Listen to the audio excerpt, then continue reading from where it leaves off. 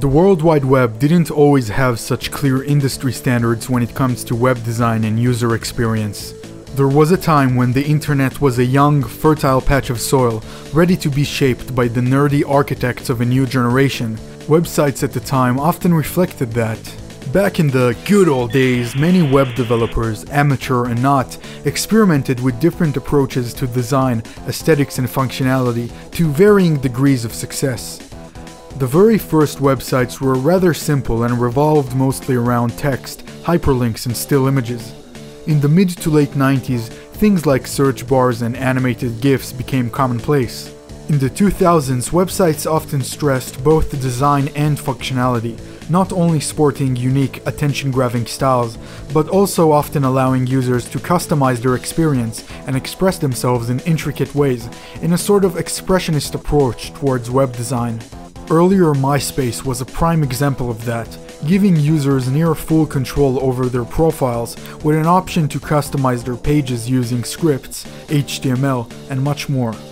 Other websites focused on exploring new ways to create specialized, usually anonymous communities that would thrive and serve as bastions of cyberspace and internet culture.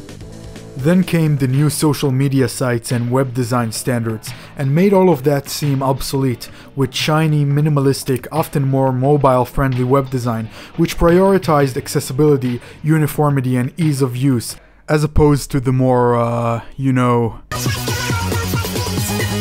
approach.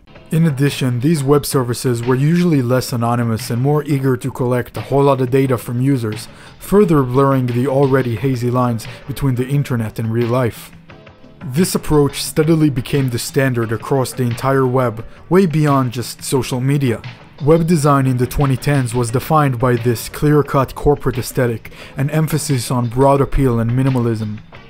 Things haven't really changed all that much since the early 2010s, and the minimalistic approach to web design continues to prevail, only further coating the internet with plain colors, gloss, and this art style for some reason. However, in recent years, nostalgia for the old internet began to pop up, with Zoomers on the front lines of a currently brewing revival movement for the aesthetics, user experience, and culture of the old web, with modern conveniences of course. Kinda like a neoclassical movement of sorts, just for cyberspace. But that is a topic for another day.